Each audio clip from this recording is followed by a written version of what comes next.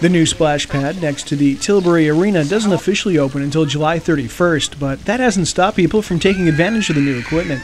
Tilbury Rotarian Kelly Dupuis says the splash pad started operating this past Friday. Got lots of funding from various organizations and local businesses. They really stepped up to the plate and made a difference in the community. It's amazing. With this hot summer that we've been having, it's just so nice to watch the kids enjoying themselves. Dupuis says the splash pad packs a lot of fun into a small space. There's a lot of above-ground features, and we really tried to focus on what would be our best activities for all kids of all ages. So far, it's a pretty big hit. Dupuis says they had looked at a water recycling system like the one used at Kingston Park in Chatham, but it wasn't a cost-effective idea. Trevor Thompson, Blackburn News.